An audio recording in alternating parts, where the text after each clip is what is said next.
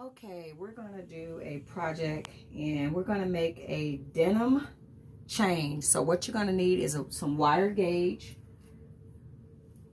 and this is like a heavy duty wire gauge. I got this from like the Home Depot. And you're gonna take it, and I bend it already, cut it with the wire clippers, and I put it around my neck.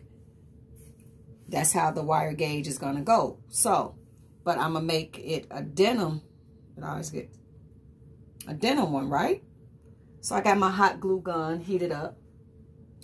I got the denim from Joann Fabric, cut it into all these little pieces, and it's kind of still wet. So it's gonna be a long process, but I'm just gonna give y'all the bread and butter. So you take it, wrap it around the wire gauge. And then once my hot glue gun heat up,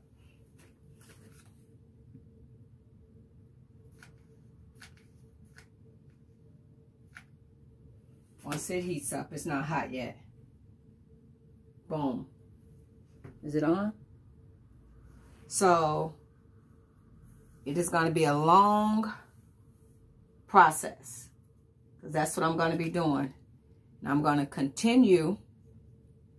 And you could just wrap it once like this if you want it, or you can wrap it multiple times. So I kind of want it to kind of take up the wire. So that's why I'm wrapping it like I'm doing on the wire, so that it can kind of take it up. But you could do it either way that you want to.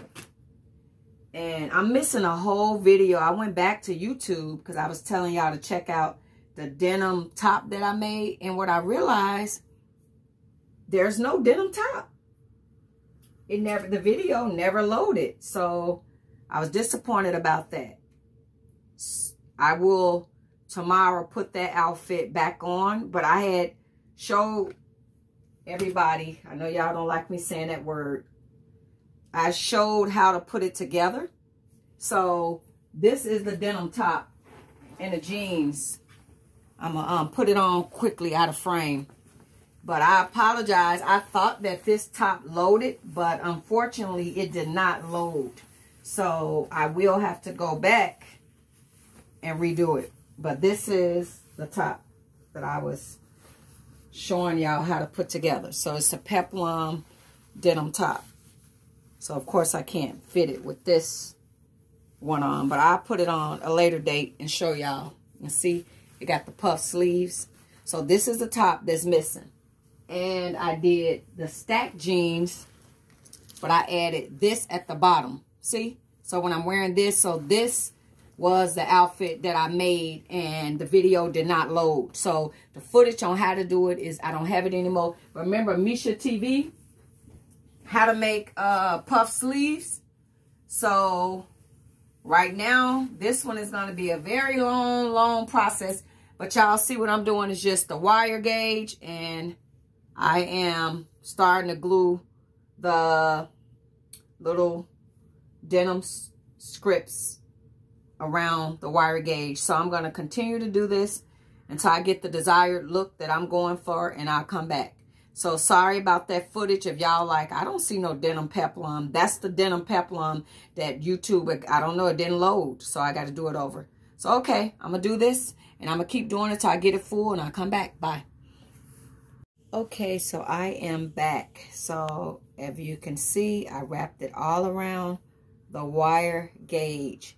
And my two final pieces, I'm going to put a little hook chain there, and I squeeze it and make it as tight as I want it. I always get it hooked in my hair for some reason. I hate when I do that. So, if you can see, so just imagine if you're wearing a top or whatever, but it is a denim choker, a denim. And the wire gauge came from Home Depot. And you can get different gauges, different size gauge. And my denim is still wet because I washed it, soaked it in bleach. And That's why it still kind of look like this. I put it in the dryer a little bit, but I think that is amazingly beautiful. So this is my denim chain. Bye-bye. Thanks for watching. So you can make it as thick and full as you want it. Bye-bye. Okay, here are a couple still shots. So yes, if you guys want to make this, pick up that wire gauge from Menards or Home Depot and make your own. Thanks for watching.